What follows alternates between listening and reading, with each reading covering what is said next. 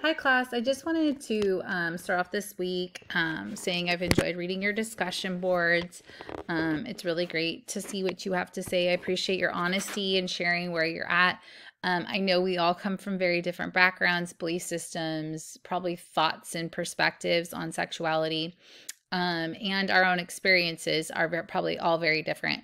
It's okay to be different than the text or the things that you're reading.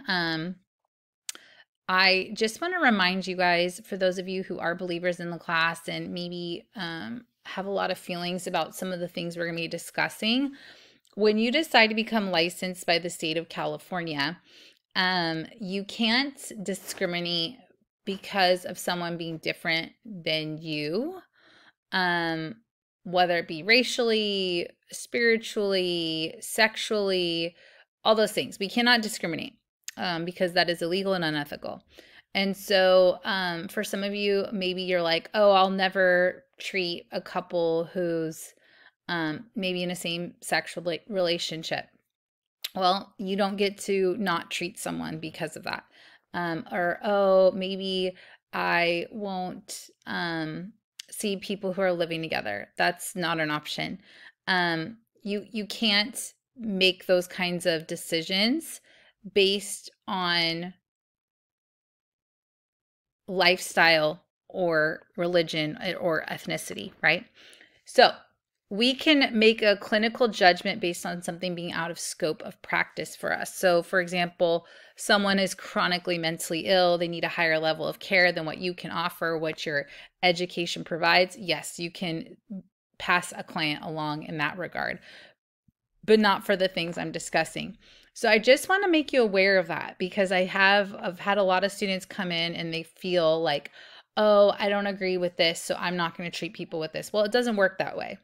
And clients come in with all different backgrounds and histories and information, and even will say things like, oh, I'm a Christian, maybe even go to a church counseling center. And that is very subjective to a person nowadays. And so that looks very different for each person that comes into your office. So please be aware, our job as clinicians is to be, as licensed clinicians, is to be impartial. We are Switzerland. We are neutral. We obviously behave in an ethical and legal manner. And we treat people honestly the way God would like us to treat them, and is to love them and meet them where they're at. Jesus spent much of his time with people who were very different than the people that were very self-righteous and very much like, oh, I follow all the laws, right? When he met with the woman at the well, he met her where she was at and told her about her life and spoke the truth and love to her and offered her living water. He didn't shun her or not speak to her or all those kinds of things. So I think the greatest work we can do from a Christian perspective is to meet people where they're at and allow them to feel loved. Allow them to feel seen and understood like most people want. And regardless of who they are, where they come from, their situation. So that's just my little plug I like to give students because sometimes I think people have an unrealistic expectation of what they're going to get to do when they're out in the field. And they're going to be really rudely awakened if they're unaware of that now. But again, you're not required to think exactly like the text or to think just like CVU thinks. We can't control that. So I appreciate your honesty and openness, and I hope no matter what that you learn something and can grow and are better prepared for what lies ahead in dealing with sex and sexuality with your clients, because again, it will come up. So just like for women, there can be a low sexual desire for men.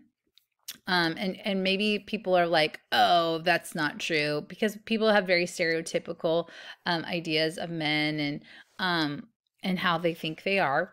Now, if that is going on, again, we always want to rule out medical, right? Like what's going on that's causing the low sexual desire? Is there a physical situation that needs to be addressed? Is there a cognitive issue that's going on? Is there emotional things? Is there depression? There can be a lot of things that are going on that could be causing someone to not want to perform sexually. And so we're trying to like peel back the layers to see, okay, like we see the outer symptom. And this is a lot of psychology and a lot of what we deal with as clinicians, but we see the symptom and maybe it's like an iceberg, right? You see the top. And so for this circumstances, like the male notices, oh, I have low sexual desire. So we see the top of the iceberg, right? The very top. But underneath is like this bigger issue. And so we start here maybe because this is what brings the client in, but we have to peel back the onion to see what's going on underneath. You know, maybe someone's realized that they have some trauma from the past that they want to deal with. Maybe there's something going on emotionally in their lives. Maybe it's, you know, realizing they're aging, things are different. I don't know. It could be a lot of different things, but we got to look at, see, one, is it medical? Two, is it cognitive? What's going on there? What's going on with the person that they're trying to be intimate with? Is it something with that person? Is it just something that has to do with them individually? And so really trying to problem solve what's going on with the client so that we can better assess and better refer and just, you know, trying to navigate what's happening, you know. There are different treatments for low sexual desire. You know, as we age, different hormones change in our bodies. And so is it a hormonal shift that's happening? And that's causing the lower sexual desire? Is there weight gain? You know, all these things. There's all kinds of things that can factor in to a sexual desire issue. And so we just want to talk about it, rule out any negative self-talk that's getting in the way. I think expectations are a huge issue when it comes to intimacy. People have an idea of what they want it to be, and the reality of what it is sometimes two very different things. And that can cause a lot of disappointment, frustration, maybe fear of vulnerability, because intimacy is very vulnerable. It's and you know, for different people it could be ego, right? Like, this is very humiliating to me, so I don't even want to try, because if I'm going to be humiliated, then it's not worth it to me. All those kinds of issues. And so we just have to process that and know that this is a very vulnerable conversation, whether it be a man or a woman. And so trying to be patient with clients, allowing them to take their time in discussing it, working through what's going on for them mentally when their body's not reacting the way that they want to, or what's going on mentally for them when their spouse is asking for something that they feel like they can't give them, or they don't feel like they're connecting with their spouse in that way or their partner that way. Really trying to process that with them, because maybe in processing it, that burden would be lifted and then the outcomes would be different. And so with sexual dysfunction, there's a lot of cognitive behavioral therapy that takes place. Yes, there's techniques that we can do, right, with arousal and trying to see if we maybe aren't so concerned with, again, penetration or an orgasm, but just allowing ourselves to be close to someone. We might get a different outcome because the pressure isn't so much on a person. But again, we have to again peel back that onion and take our time and try to navigate what is really going on here. Okay, and that's the same, like we talked about that a little bit last week with women, it's the same with men. Premature ejaculation is something that some men experience, and it can be, again, very humiliating or embarrassing for men. It's most common male sexual dysfunction. It's affecting between 20 and 30% of all men. That's a pretty big number, I feel like. It's pretty common. And so it's something that could come up. I think it's hard for people to come up. Again, we want to always rule out biological factors, and make sure, you know, everything's going on in a way that it should. And so consulting a doctor is always good. There are multiple psychological explanations as to why men develop PE, and that's premature ejaculation. Unfortunately, none of these theories evolved from evidence-based research, so just be mindful of that. Psychodynamic theorists consider anxiety to be a primary agent in why people have premature ejaculation. So they're anxious, and so in anticipation, they can't withhold, and as a result, they go quickly.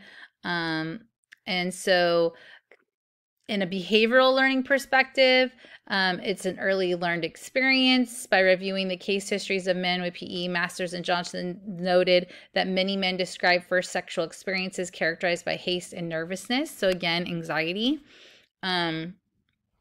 maybe a lack of awareness. But these are all things that can be worked on.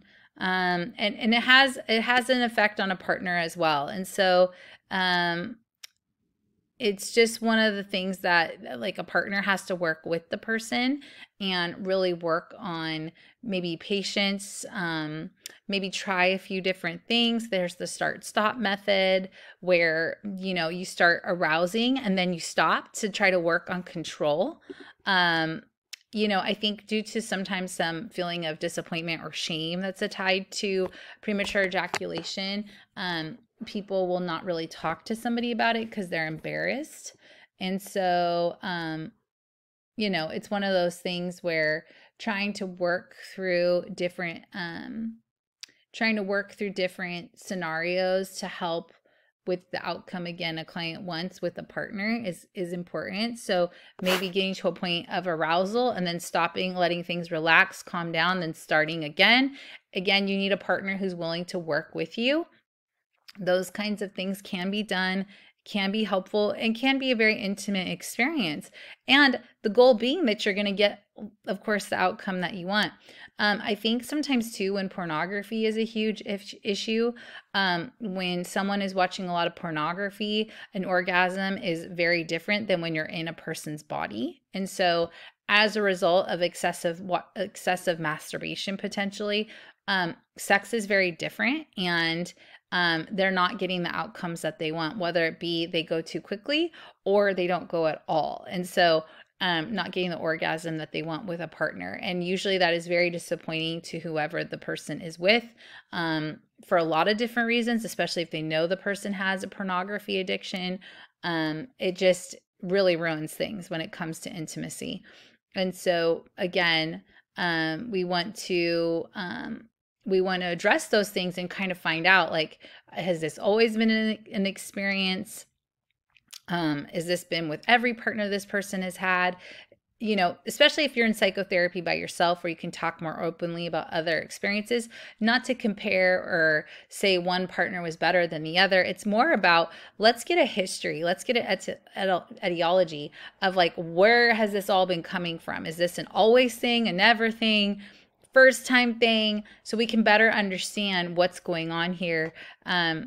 And just to be able to resolve and give the client skills that they need to get, again, a different outcome than what they're getting, and to have less shame and embarrassment attached to it. This happens to 20 or 30% of all men. If not all the time, maybe on occasion this happens. And so really just trying to work with men on this and help them to not be so embarrassed, and to give them skills to get, again, the outcome they want. To not have the same issue. There are pharmacology options. There is medications a person can take that would require going to see a physician or a doctor. And I think depending on the severity, the combination of psychotherapy as well as meds could have a good outcome for somebody. So again, you know, conversations to be had, a lot to be talked about. There are skills that you can do. And I think that as long as the couple is willing to work together, and or the person is willing to come to therapy themselves to at least sort out what is going on for them, then we can have really good dialogue and maybe give, like I said, some technique and figure out what's going on here that's causing all this that's happening. And, you know, maybe with some technique to work through, they're not as intimidated to try to get better at the situation. And consult a physician about it, because there could be medical things going on or something of that nature, especially if something wasn't happening like that before and then started to happen before. Now, it looks a little different if this has been an always case, right?